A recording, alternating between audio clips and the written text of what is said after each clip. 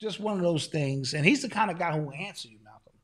So he probably watching, you know. Yeah, you're right. He want to come on your Yo, show. shouts out to Kyrie, man. He had a he put us on his story. Yeah, shout out to Kyrie for that. Yeah, that was cool.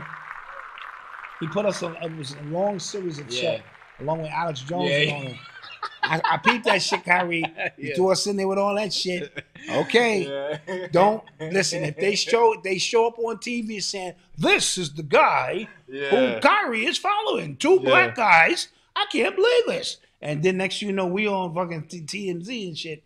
You know, so Yeah. just kind of we appreciate it though. We appreciate because I know you watch and Yeah, that I was dope. appreciate you know the overall support because you have my unlimited support. Yeah. You know what I'm saying, and everything you do. Yo, you know what is so funny? It's just like now with like Kyrie and Aaron Rodgers, the sports analysts, like the sports world, sports media, they want them to fail so bad.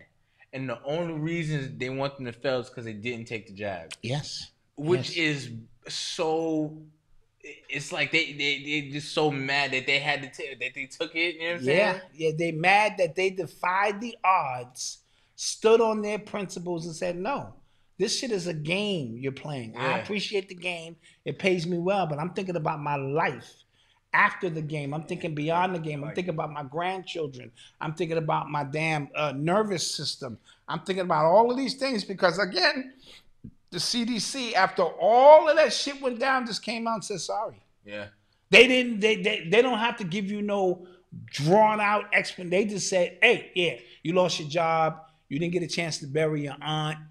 You know, all of these things happen, and we're sorry." Did you see it was a clip of Bill Gates and he said that he was talking to Trump as they're trying to like speed up the vaccine like manufacturing process, and apparently Trump wanted to get research on like the effects of it, and he said no, don't do that. He said like that'll be a dead end, like don't even do that, like just Yeah, and then he convinced Trump to just kind of like bypass that process. and push ahead. And as a result, what do we have now? Right? Yeah. Cause and effect. That's the way of the world. And now they're starting to see the effect. They said the embalmers around the country, the ones who doing the funeral, Yeah. they said they pulling out long strands Yeah. of clots. You know now and people they have never seen before. Yeah, now what's happening to life insurance policies as well? They're seeing, obviously, they have numbers as well. So they're seeing a spike in deaths between like 18 to 40. Yes. Like a 40% increase or something like that to that effect. So it's, soon there's going to be like policies against like, you got it. We can't like insure you or something. It's You know what I'm going to saying? be the reverse of what they told you was going to be. Yeah. Remember, they made it seem like if you didn't have it, you was ostracized. Because right now, they reversing it in now. New York City, what it seems like is kind of like they're ramping it back up. Yes. They just fired 800 teachers. 850 teachers and aides in the New York City public school system who failed to get the vaccine but prior to the September 8th deadline, September 5th deadline, one of the two. And again, it seems like because now at Noble's daycare, they said like, oh, parents are getting sick, kids are getting sick, and it feels like they kind of like ramping it back up. But again. unless they're ramping it up for this midterm election situation to create more fear, the Democrats will do anything that they have to do. But didn't Biden just say that the pandemic was over? He said today, or he said on CBS, that the pandemic is over. Yeah. Which one is it? You see what I'm saying? Is the pandemic over? But he said we still have, then he tried to double talk it, but we still having a problem with this COVID. Make up your mind. So you're saying now it's like having the flu. Yeah. You know what I'm saying? But we still having a problem with it.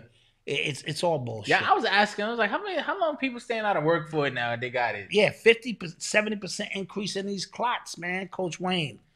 In people's bodies, man. And people have a second chance to almost make a first impression. They're going, whoa, no. Yeah. Definitely no now. After the CDC told me, now you want me to go against and get the new booster that we didn't test on humans. We only tested on rats. Yeah. This is way out of control.